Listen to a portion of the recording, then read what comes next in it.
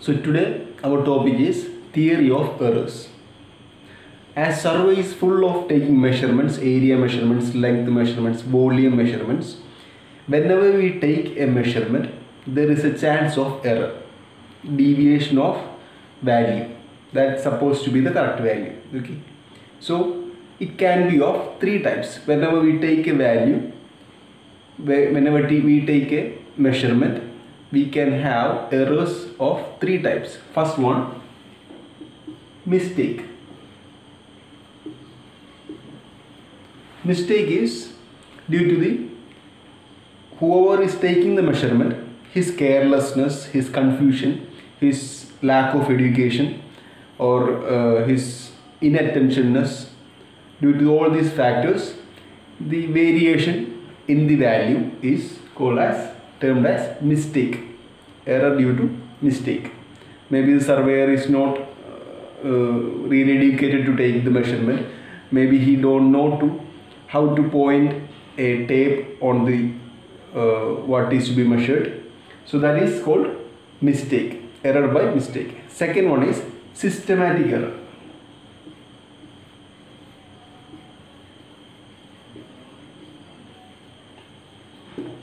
Systematic error is an error in a systematic manner. Suppose I am measuring the width of this board and I am doing it with a 20 centimeter scale, and suppose 20 centimeter scale is a wrong scale with actually 19 centimeters length. So whenever I take each measurements of 20 centimeters, there will be 1 centimeter of error. Okay. So likewise, whenever we are in another situation, whenever we are leveling an area, there will be a slight change of plumb of deviation in the dumpy level. So that error will be carried on to all the values, or all the site readings that we are taking through that dumpy level. Okay. So these kinds of errors are called systematic errors. That errors or mistakes which are systematic in nature, that can be quantified. You can find that in later calculation. If you have that scale, you can calibrate it and find out the correct value. If you know, if you have the dumpy level, you can correct it later, and you can have the correction with all the previously taken site values. Okay. So systematic error can be corrected, but it can be a very big process, but it is possible. Okay, and that is systematic error. And third one and the last one is accidental errors.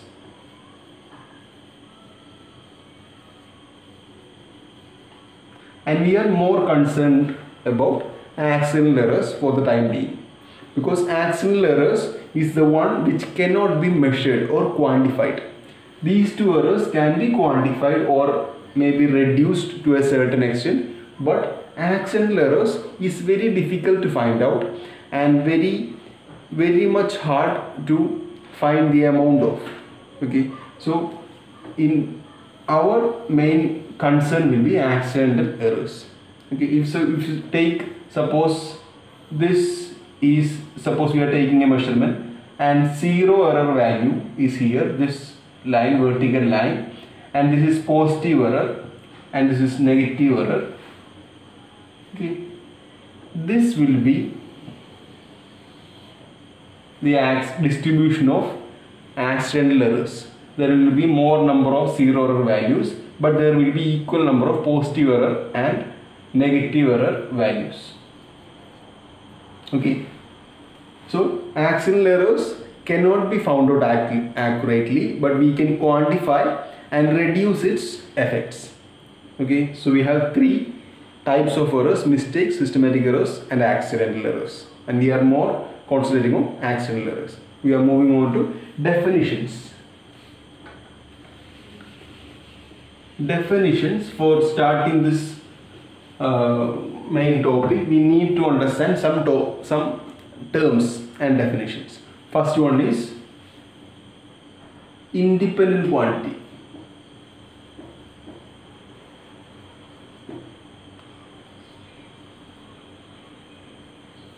Independent quantity is a measurement or observation. We are talking all about measurement. Suppose this width of board, or the distance between the camera and the board, anything, okay, or the height of the board, anything.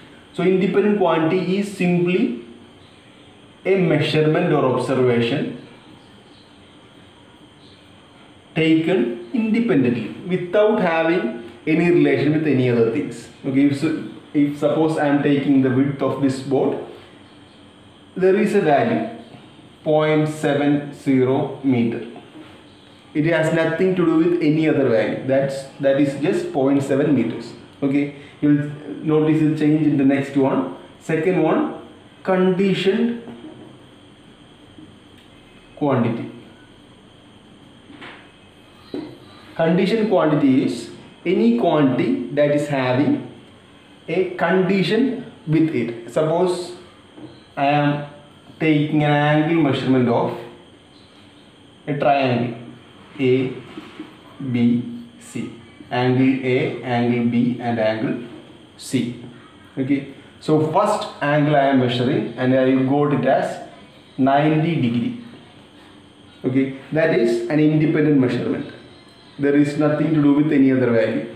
That is an independent measurement. Second value I am taking it as 60 degree, and that also is an independent value. There is nothing to do with any other value. It can be 60 degree, of course it can be 60 degree, but this third thing is conditioned quantity, because we know that angle A plus angle B plus angle C should be 180 degree.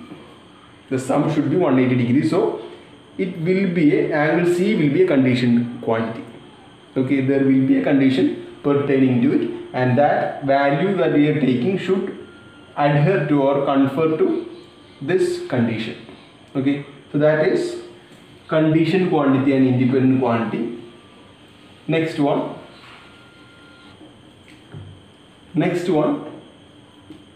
direct observation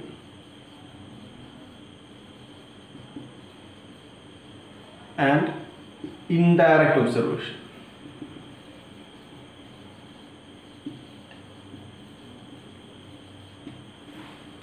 Direct observation is taking the values directly. If I am taking a distance from A to B, I am just taking distance from A to B. Okay. The difference is, in case of indirect observation, if suppose with a theodolite we are taking an angle measurement in repetition method. Okay, so what we did, this is a station, we took one time and we got it as 30 degree. We send back the telescope to A, and again we repeated the experiment or the angle measurement again. We will add that 31 degree if it is 31 degree, and again we will send back, and we will again take the value as 30 degree. Okay, so this time the angle AOB is 30 plus 31 plus 30 by 3. Okay, we could have taken it directly by just one repetition, but instead we took it indirectly by 3 repetitions as a repetition method. We took, first time it was 30 degree, 31 degree, 30 degree, the third time. So the final value will be 30 degree 20 minutes. Okay, so this is an indirect observation. We didn't take this value by just looking at A and B. We had a procedure. We took it by 3 times repeating an experiment, and by solving a problem we took the value as 30 degree 20 minutes, and we believe this is the correct answer. Okay, and the next one, weight of an observation. This one is important. Weight of an observation is a number which denotes the accuracy level of that observed value. If suppose 20 centimeter is a taken value or observed value, I have taken a measurement as 20 centimeter, and if I have not specified any weight value with it, it is by default weight is 1. If suppose I have not specified weight, by default it is 1. Okay, and suppose I am taking the same observation second time as and I am getting it as 20.1 centimeter, and the weight I am giving it is 2. Okay, so I mean by this is 20.1 is twice accurate than 20. Okay, that is the meaning of this weight value.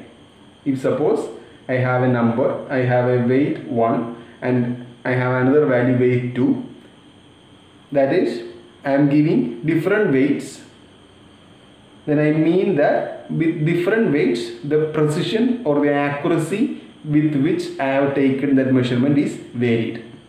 In this case 20.1 is twice accurate than 20 centimeter. If suppose again I am taking 20.05 centimeters with weight 4, this is of maximum accuracy than 20.1 and 20. Okay, we have seen this, or we have studied many other mathematical problems. This is just something we should be known for taking measurements also. Okay, so weight is a number that denotes the accuracy of observation or measurement. Okay, weight less means less accuracy, and weight more number means more accuracy. Okay, so moving on.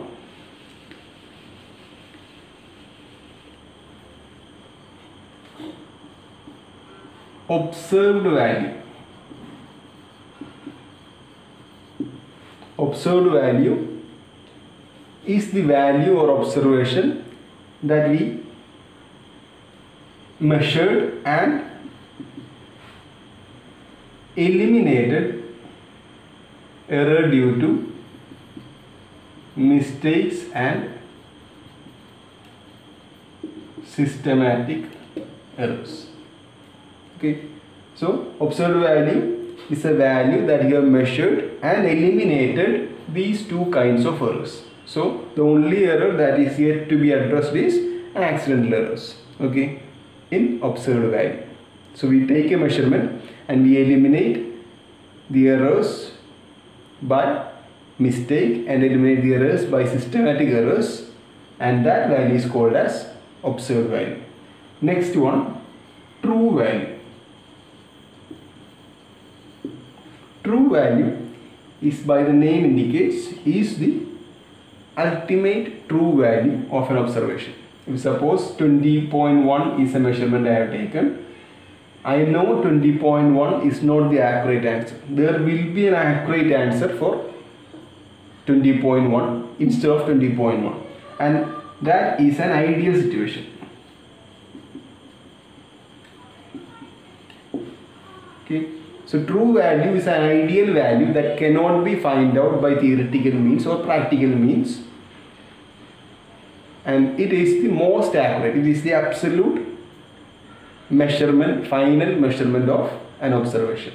Okay, and true value is a value that is obtained by true value is equal to observed value minus true error. So true error is the error that is to be applied for the observed value to get true value. These two true value and true error as in ideal situation. We cannot actually find out true value or true error. Okay. The next one, most probable value.